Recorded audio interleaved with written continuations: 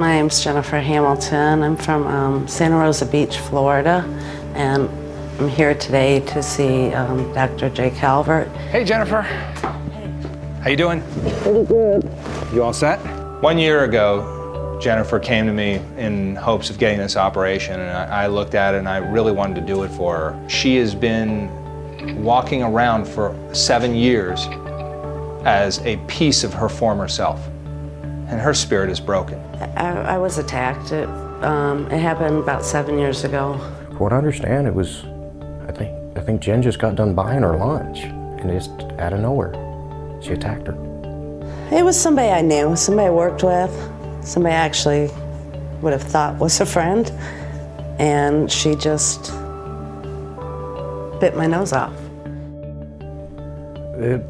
Her self-esteem was hit so hard that I think she wanted me to be happy. She actually told me to go outside the marriage and she wouldn't be mad at me.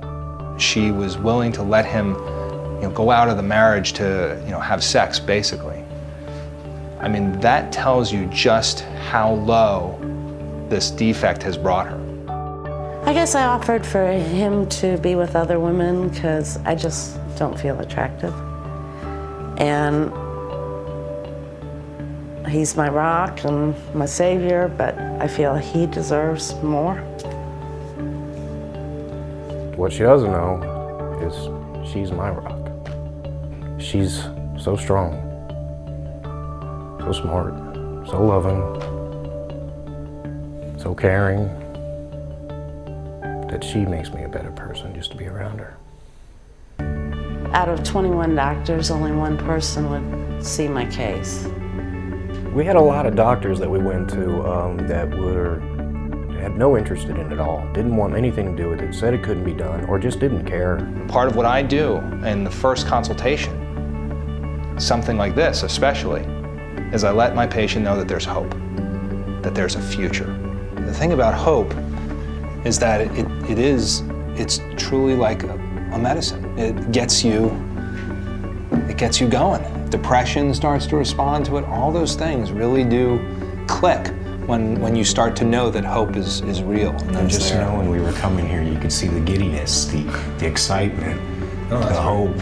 Hope's huge. He has made my life so much better. You feel it, that he cares, that he really wants to make it better for me. It lifts you up, starts bringing you back up the path. The piece for Jennifer that's missing is what she sees in the mirror every day.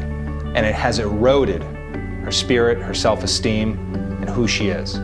Doctors have turned their back on her because this is a complex problem with no easy answer. And I'm not saying that I have the answer today, but I think I do.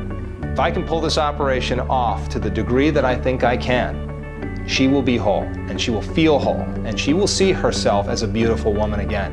I'm really glad we're here doing this now. It's going to change our lives. It's going to change hers, and once hers changes, yeah, mine's definitely going to change. Because all I want's the best for her. She's everything.